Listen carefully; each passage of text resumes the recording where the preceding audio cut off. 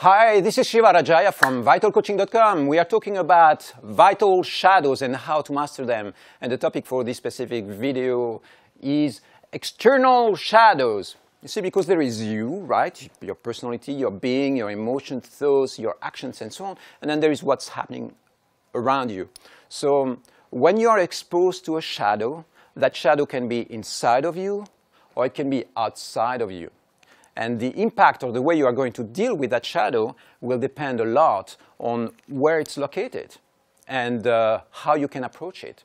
Sometimes the shadow is going to be synchronized. For instance, you are having a conversation with somebody and there is a charge in the air that neither you or the other person owns. You are just being touched by the same wave or the same shadow at the same time. And so what's going to happen is that your partner reacts to something, and then you react, and then before you know it, you're in a big fight or lots of tension. So when you want to master the shadows, you have a whole set of tactics that you will apply if the shadow is outside of you. Like you might be in a positive state of mind, and then suddenly somebody wants to pick a fight.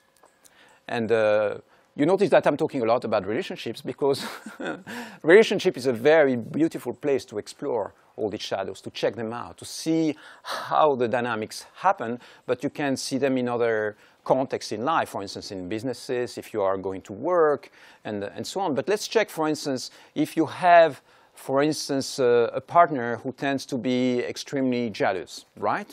So their jealousy is their trigger. Suppose that you don't do anything wrong. Suppose that you're not doing anything to specifically trigger them or manipulate them, or you're not lying, you're not cheating, you're not doing anything. Their jealousy is totally unjustified. So how you will respond to their jealousy projections will determine the outcome and how much fun you're having in your relationship.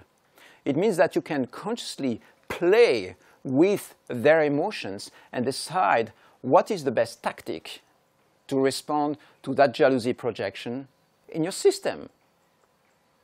It's a conscious response that you can send out. For instance, your partner might go like, you know what, I feel really insecure about that because you have been seeing your ex like 3 times this week and it makes me feel strange and I'm starting to have jealousy feelings. And so, for instance, a possible response would be, you should not get jealous about that. You know, you're being a child. Or it could be much more aggressive. It's like, you always get jealous over this stuff. Stop it. You know, that's a bit more aggressive. There is more tension building up. Or you could say, you know what? I understand you get jealous. I understand. If I was in the same position, I would also feel triggered a little bit. But I can reassure you, there is nothing going on between me and my ex. I have no intention to sleep with him or her. And it's you I love. It's with you I want to be. So this is the strategy of reassuring your partner. So see, in these 3 possible tactics, you have to select which one is going to work and which one is going to bring you close to your partner. If you want to master the shadow and master this challenging emotion that your partner is having, you have to know that. You have to check it out. You have to consciously sit back and say, hang on, let's be wise here. Let's respond in a way that is going to create connection with my partner instead of creating division, if your goal is to stay with that person, of course. So you get the picture. You could take absolutely, dozens and dozens of situations in relationships or in life and start checking what is the best tactic to respond to that given shadow. And once you have an overview of how to deal with the different shadows in your life and in other people's lives around you, then you can consider yourself a shadow master. It means that you reach a certain level of mastery when it comes to playing with shadow energies. You get that right. I'll see you soon.